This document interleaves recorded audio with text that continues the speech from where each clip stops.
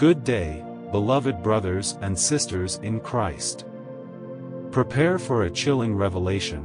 France, known for its grandeur, is now facing catastrophic floods. Paris, the city of lights, is submerged in an unprecedented deluge, with boulevards transformed into rivers and landmarks waterlogged. This disaster is a divine warning, showcasing God's wrath upon a sinful world. As the city braced for the Olympics, torrential rains and a rare tornado unleashed chaos, leaving devastation in their wake. This tempest has raised profound questions for believers. Is this merely nature's fury, or does it carry deeper spiritual significance? As the waters surged, many looked to the heavens for answers. In the book of Matthew, Jesus warned of signs in the last days: famines, earthquakes, and pestilences. Could this storm signify divine displeasure and the foretold end times? The world watched in horror as images of Paris's devastation spread globally. Once a symbol of human achievement, the city now serves as a backdrop for a divine drama.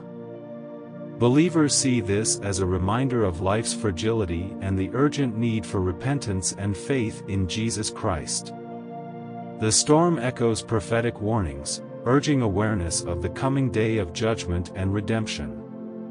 In the aftermath of the floods, as the waters recede and the damage becomes apparent, the world stands at a crossroads. Rebuilding Paris is a monumental task, but the spiritual implications are even greater. Will humanity heed this warning and turn to God, acknowledging our need for His mercy? Believers reflect on the sorrow for lost lives and homes, but also find hope in the opportunity for spiritual renewal. This disaster calls us to seek God with renewed fervor and share His message of love and salvation. The question of whether this was God's punishment invites deep reflection. The storm may be a divine invitation to seek shelter from both physical and spiritual storms. Humanity faces a monumental era, a great tribulation foretold in Scripture due to rampant sin. The book of Nahum warns of God's fury, while Jeremiah describes a storm of wrath against the wicked. In the New Testament, Paul cautions that unrepentance leads to God's judgment, manifesting through plagues and disasters. These events fulfill ancient prophecies and signify a time of unprecedented distress. Despite these dire warnings, the Bible offers hope. Isaiah invites the faithful to find refuge from God's wrath, emphasizing that the tribulation serves as a process of purification and judgment. Joel urges a return to God with heartfelt repentance, reminding us of His grace and compassion. This call to repentance is urgent, offering a path to redemption amid looming divine judgment. In this time of moral decline and spiritual apathy, the message of the Great Tribulation becomes increasingly urgent. As we approach this pivotal moment, the Bible's warnings call for repentance and faith. The Great Tribulation, with its vivid depictions of divine wrath, highlights the seriousness of sin and the need to turn back to God.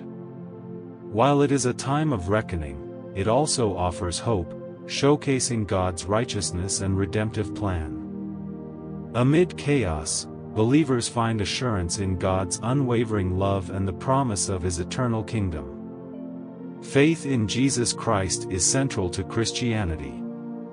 The Bible clearly states that believing in Jesus is the only way to escape God's impending wrath and the trials of the Great Tribulation. This faith is not just a religious notion, it is essential for salvation and eternal communion with God. As John 14 verse 6 declares, Jesus is the way and the truth and the life, emphasizing the exclusivity of salvation through Him. In a world on the brink of divine judgment, this message urges everyone to embrace the redemption that Jesus offers. The Apostle Paul, in Romans, contrasts the consequences of sin with the promise of salvation, for the wages of sin is death, but the gift of God is eternal life in Christ Jesus our Lord. Sin leads to death and separation from God, but through Jesus, eternal life is freely given to all who believe. The horrors of the Great Tribulation are vividly described in Revelation, where John shares apocalyptic visions of suffering and divine retribution. Yet, believers find reassurance in 1 Thessalonians 5 verse 9, which promises that God has not destined them for wrath but for salvation through Jesus. This assurance anchors their hope, even amid impending doom. The urgency of salvation through Jesus recurs in the New Testament. In Acts 16 verse 31, Paul and Silas proclaim, "Believe in the Lord Jesus, and you will be saved." This highlights the immediate nature of salvation for those who have faith in Christ, stemming from his sacrificial death and resurrection, which breaks the chains of sin and offers eternal life. Believing in Jesus also secures an eternal relationship with God.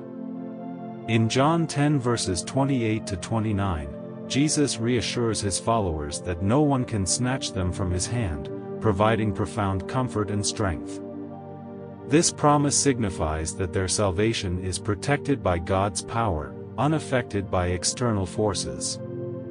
The guarantee of eternal life is further elaborated in Revelation, where John describes the ultimate destiny of the redeemed.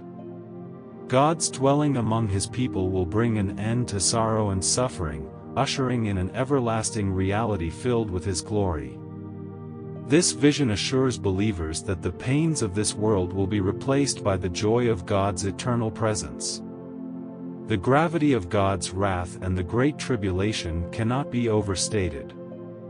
The Bible uses powerful language to highlight the urgency of repentance and the reality of divine judgment. Prophets like Isaiah and Jeremiah warned of the consequences of forsaking God's ways. In Isaiah 13 verse 9, he proclaims, "See, the day of the Lord is coming, a cruel day, with wrath and fierce anger to make the land desolate and destroy the sinners within it." Such warnings remind us that God's judgment is both righteous and inevitable. In the New Testament, Jesus warns of the coming tribulation, emphasizing the need for salvation. The path to escape this fate is through faith in him.